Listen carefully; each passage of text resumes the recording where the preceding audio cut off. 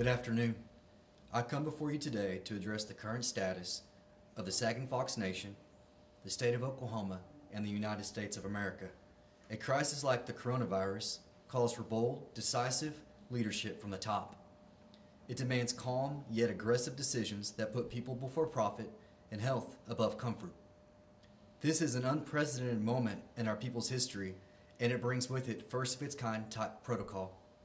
Your business committee began last week creating a framework and plan to provide services to our people while also ensuring for the health and public safety of our employees and the most vulnerable of our people, our elders, our youth, and our sick. We've implemented this plan beginning last Thursday. I humbly ask for your patience as we work to provide core services while practicing CDC recommended social distancing procedures. We have also suspended both of our casino operations. Following that decision, we passed Resolution 145, an emergency declaration banning events and group gatherings of 10 or more people and allowing for future applications for federal assistance. In the weeks or even months ahead, it also bans all non-essential employee work-related travel and calls on the White House and Congress to allocate federal funding to assist in the travel response to the pandemic. Furthermore, we have taken action effective tomorrow, March 24th.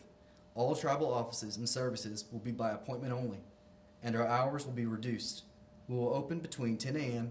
and 2 p.m. Please continue to watch our website and official Facebook page for updates. All of these steps will be ineffective should our people not follow the advice of health professionals. I implore you to do your best to limit your interaction with other people. Even if you are not considered at risk, someone you love could suffer because of unwise choices. Social distancing is not a joke. It is the difference between weeks or months of this disruption to everyday life as we know it. I encourage you to check on loved ones, friends, and family who will need support during this trying time. Social media is playing a profound role in our ability to stay in contact and to receive information faster than any time in our history. With that access comes great responsibility to not spread fear, but instead incite action. If we remain calm and responsible in our daily routine, we can stop the spread. The time has come for leaders to take every possible measure to promote an attitude of unity to defeat our common enemy. The coronavirus transcends political parties and petty disagreements. I wholeheartedly encourage Governor Stitt to follow the courageous leadership of governors in California, New York, New Jersey, Ohio, and Louisiana. We elect leaders for times such as these. Tribal leaders across the state have taken the necessary steps to stop the spread. It's time the state follows our lead. With me today, I have DeAnna Fortenberry, nurse practitioner with the Sagging Fox Nation Black Hawk Health Clinic. She is going to provide some safe health practices for our tribal members and citizens across the state and the nation. Thank you. Thank you, Chief. I do want to reiterate, too, that we are still open, although our hours are going to be reduced. We are still seeing the people that need to be seen. We are still doing refills. We are still taking care of business. We're just trying to do as much as we can from a distance, just like everybody else is trying to do from a distance. The most important thing that we can do in the prevention or stopping the spread of any kind of illness, a virus or a bacteria or anything else, is in washing our hands. If you have glitter on your hands and you touch anything else, you're going to transmit that glitter from one place to the other. You can do your own experiment, just put a little glitter on your hands and then see where it shows up. If you're washing your hands effectively, that glitter doesn't show up anywhere else. But imagine it going to the doorknob, to your telephone, to your light switches, to the other people around you, and those things, every time you transmit a virus or a bacteria, that increases the chances that someone else is going to get sick. If you are washing your hands effectively, that significantly decreases your risks. You don't have to wear gloves. You don't have to gown and mask and glove, although you will see us doing that in the clinic because we are also trying to help keep you safe at the same time that we're trying to stay healthy and share our services as much as we still can. The other thing that you can do if your hands are not visibly soiled is use some alcohol gel. It's very effective.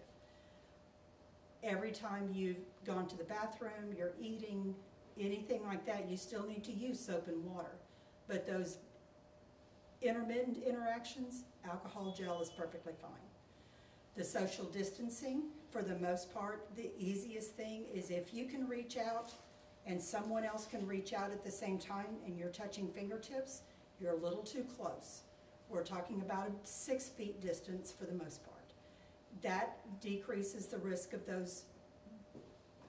viral droplets from transmitting from one person to the next during a cough or a sneeze or an accidental whatever that happens when we're talking to each other. And that's the biggest thing that we can do.